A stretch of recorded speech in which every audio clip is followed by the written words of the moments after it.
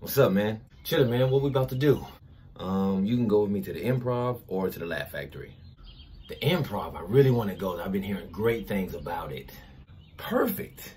I put you down for the Improv, but there's only one problem. It's been sold out for 2 days. Everybody knows that.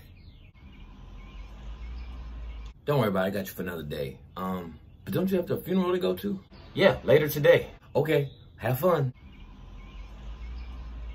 Are you coming back from the funeral? Yeah. How was it?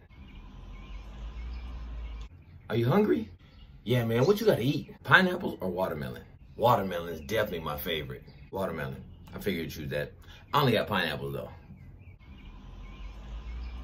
I gotta get up out of here soon because my lift is about to be here. You know I'm about to fly to Texas. That's what's up. Have a safe flight. You too. When can we shoot sketches again? Let's do today at 3 p.m. Bet, I'll be there. What is it? I gotta go to court at 3. I'll book you for an Airbnb. You want me to put you down for 1 king or 2 queen beds? I'll take 1 king bed. It's just easier. It says here that all the king beds are already rented. Yeah, I saw that when I first looked. When people answer like this, do you get upset or is it just me?